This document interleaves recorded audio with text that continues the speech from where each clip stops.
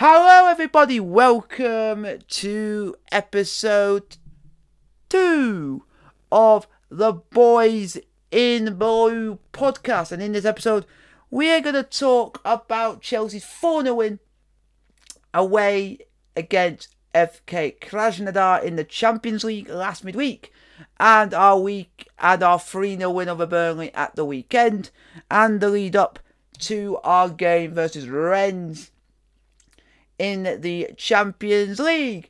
And to give you a heads up, this episode is filmed before we have played Rennes in the Champions League, so it's the lead up to that game.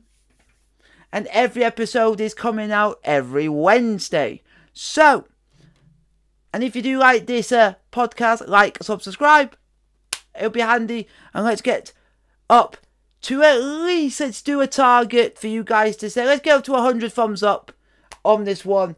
And let's get in to the podcast, starting with our 4-0 win over FK Krasnodar of Russia. And for me, it was a very good performance. First off, could have been better. Krasnodar had their chances, like they hit the bar. Mendy was doing good saves. Zouma even put himself on the line and nearly had to go off. And then he got put on a stretcher for putting himself on his body on the line for the cause. The team we brought out to play Krasnodar was as follows: Mendy in goal, Aspilicueta, Rudiger, Zouma, Chilwell, Jorginho, Kovacic, Ziyech, Havertz, Hudson-Odoi, and Werner on the bench with Caballero, Ziger, Reece James, Tomori, Christensen, Emerson, Kante, Mount, Pulisic, Giroud, Abraham. And for me, that was not a bad performance from the boys. Not a bad performance. The first goal was a bit of a slice of good fortune. Shot by Hudson-Odoi, straight at the keeper.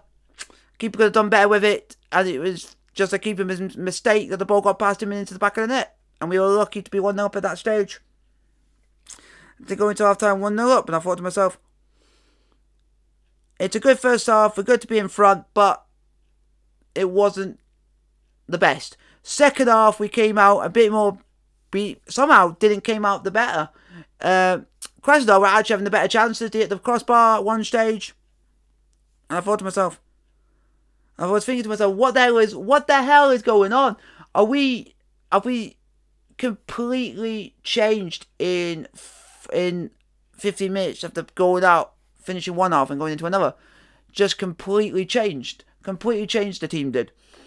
And for me, then Ziyech had a really good game. So did Havertz. So did Timo Werner. And I will say, Jorginho, when we did have a penalty at 0-0, Jorginho hit the post. And he also hit the post. Then the back of the keeper. And then went away from goal. And for me, I was thinking at that point, Jorginho needs to go off penalties. Needs to go off penalties altogether. Because what he did is, it's the second time this season in like a big game where he's had missed a penalty. And it's that hop, skip and a jump that he does that somehow can work, but this time it didn't. But we got a penalty in the second half. Who stepped up? Timo Werner, and showed Jorginho, who was sat on the bench, how to take a penalty. And I just blast it as hard as you can. And the keeper will not want to get in your way, because if he does, his head will be taken off. And he blasted it in for 2-0. Hakim Ziyech then got his first goal for Chelsea. What a finish from Hakim Ziyech. And also he was Mendy, I think, was man of the match. Man of the match was, if I was correct, Hakim Ziyech. And then the fourth goal was scored by Christian Pulisic, who I think deserved it for his performance. And I will say, as soon as we changed the entire midfield near the end of the second half, we scored 3 goals. The team completely changed. We changed the entire midfield from one midfield to another, and the team completely changed. It completely changed. And it was just an absolute shock that within like 70 minutes and beyond, we were a different Chelsea. 70 minutes and before, we were not as good as we were. But we got the win anyway. 4-0 win over Krasnodar. And bring on Rennes on Tuesday. Next one was Burnley away.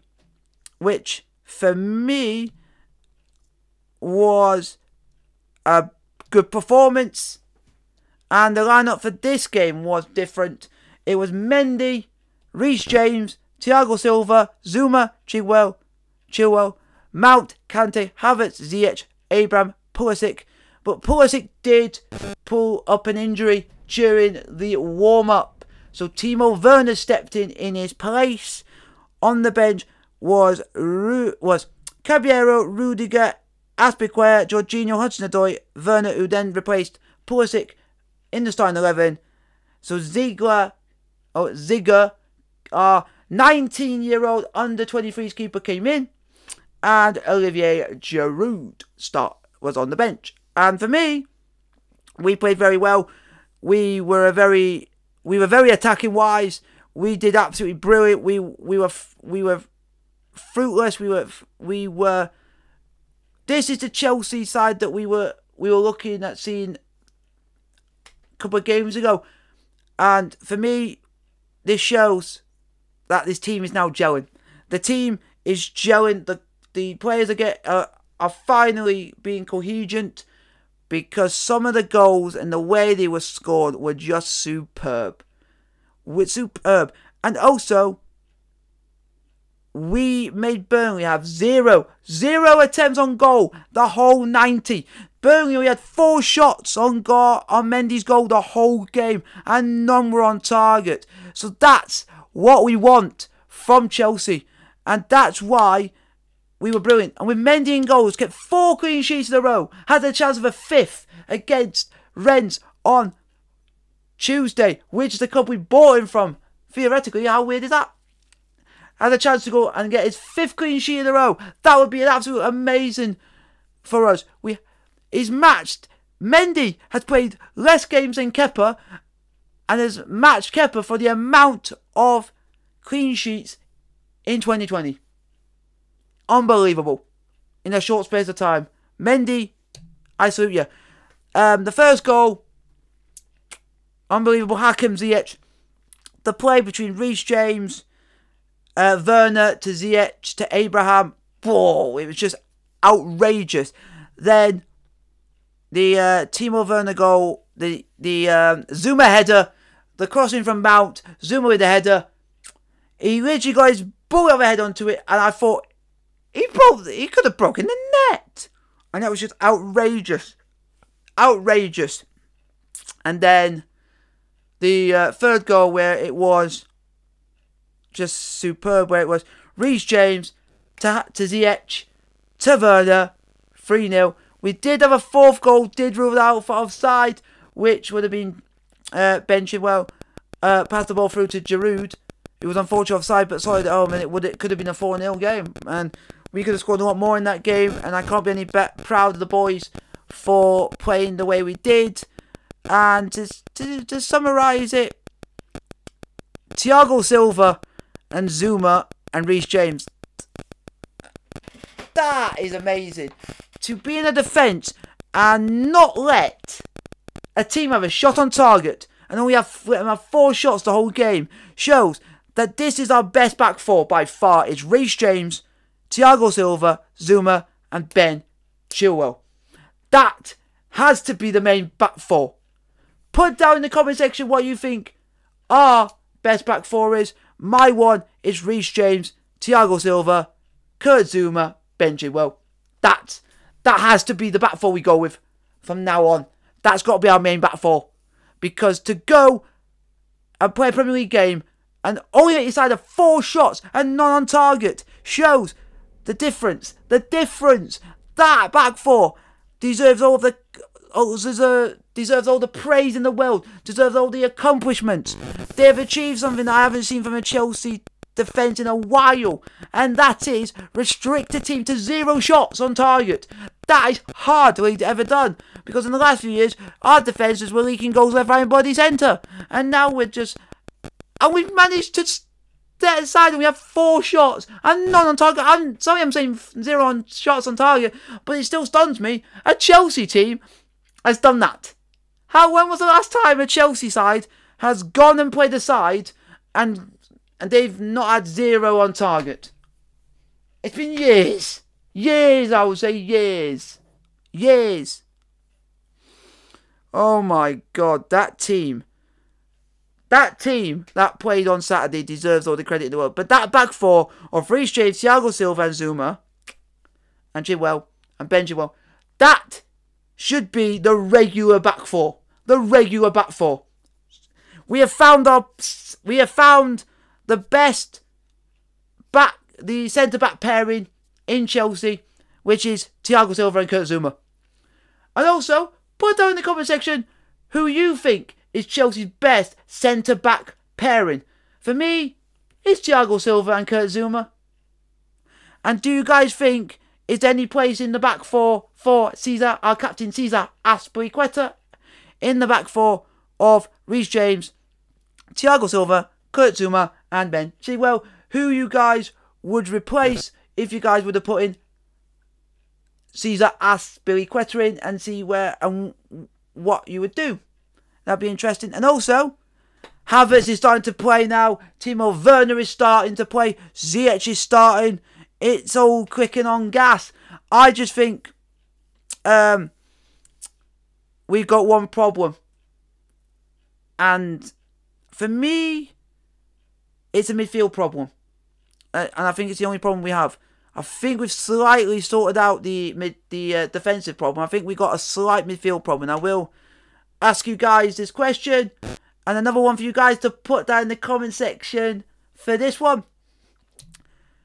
Do you guys think in the comment section below that Jorginho is basically the player that's causing the midfield problems at the moment? The one player that is the odd one out of this team that I think, when we are playing well, Jorginho seems to go back too many times. He doesn't go forward enough. He dilly-dallies on the ball too much. And I think he's some of the reasons why some stuff on our team, it goes wrong. And I think it goes through Jorginho. And I just think Jorginho's a bit slow. And every time he seems to want to go forward, he seems to go back on himself every time. He's never confident of going forward. And I'll say that again. On occasions, Jorginho will bomb forward, but it's so much regular that he'll bomb backwards too many times. And I think he's a liability. Do you guys think Jorginho is the liability of this team at this present moment in time? Because I think Mount's doing alright at the moment this season. It's just that some fans are saying he's being overused, but each team's got to have game time. You've got to accept that. For me, if you were to take Jorginho at the side and then you put Kovacic with Kante, you have that pairing that goes well in hand. I think our best two midfield pairings is Kovacic and Kante. That's the best midfield partnership we have, because them two bomb forward. So basically, if Kante bombs forward, Kovacic will stay back to hold the back line up, be in front of the defenders when Kante goes upfield. So it leaves that that means everyone's got to go past Kovacic to get to the defenders. And that's what I love. That's what I love about it. I love the fact that we got the speed in the Hakim Ziyech and Pulisic that can bomb up the wings, because them two have just speed and hell of speed. But we're going into the game on Tuesday when you guys watch this, we would have already played Rennes in the Champions League. But hopefully we get the 3 points and hopefully it all goes well. But it depends on what team Frank Lampard picks to go against Rennes and everything else. It'd be interesting, because we went into the first game at home against Seville where we drew 0-0. And hopefully we don't do that again. But if we go with the same way that we did against Seville, but instead of defending very well, we defend well, but also score at the other end and everything else, and score goals. So if we defend well but score goals, we can get the result. I'll be happy. And then everything else will be hunky-dory in this point, but we will be doing alright. It'll be... Hopefully we can get the win against Rennes. Rennes not going to be easy. I think, if I am mistaken, the last time I checked with Rennes, I think they were second in the French league, behind PSG. They were giving a lot of teams the worries, but Rennes are coming into the game with Chelsea off the back of a 2-1 defeat to Angers in Ligue 1. So their run of games was a loss to Angers in the league, a 1-0 defeat to Seville, and they have won 2-1 at home to Brest. So they're coming into this game on the back of a win, but they are still a liability of conceding a goal or two, and they are coming to this game in their league. They are third in the league. They are 3 points off of PSG in first place. Rennes have won 5 games, drawn 3 and only lost 1, and played 9 games. They've won 5 out of their 9 games. So it's going to be a tough ask. It's going to be a tough ask, because we're facing a team who are third in their league. So they have got something good about them. But we got to watch out. We got to be worrying. But by the looks of things, most of their points have been at home. So away from home, they haven't lost away from home yet in the league. So it's gonna be tricky, but we can go. I think we can do it. But we just gotta watch out for certain players and just hope it goes all being well. But like I say, not if Chelsea fans were gonna go and say this game's gonna be easy, no, it ain't. This team is third in the league. These are third in the French league, 3 points behind PSG. So they're going to be nobody's mugs. They're going to give us a hard game, and I know they're going to give us a hard game. And we've got someone in midfield who has played against us many, many times before in the Premier League. Steven Nzonzi, who is an ex-Premier League player himself. He's played against us several times for Blackburn, Stoke, and all that. And so he's going to have experience playing against us, so we might tell him a lot about us. But we still got to be careful. It's interesting because a lot of their strikers I have never heard of before. So these are all gonna be there's not really any well-known strikers to be watching out for. But like I say, we've still got to be wary that there's still going to be difficult to beat. But also,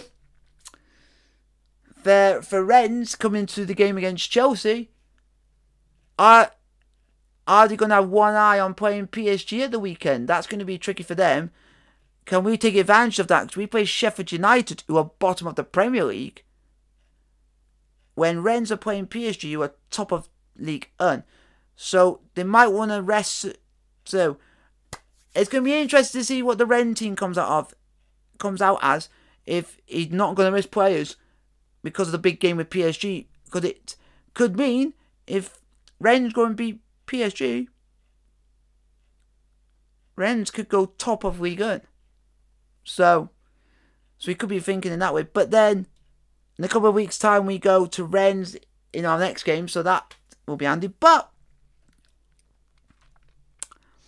it's not going to be easy, and we just got to be on the positive side of it. We're coming off of a back of 3 wins, 3 draws, and 2 wins.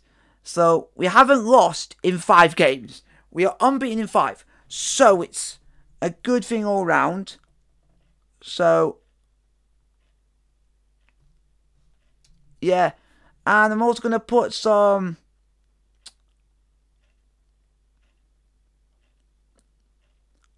I'm gonna tell you guys some shock that has happened today. Man City have beaten Chelsea 3-2 in the FA Youth Cup final. The team, or the youth team, which was literally so dominant for Chelsea. Chelsea used to win it year after year after year, and it's the first time in such a long time that Chelsea have not won the trophy. And it's just unfortunate for us that, unfortunately, our youngsters have lost, but hopefully get their chins up and go on and do what they can in the Premier League too, and do us proud in that. But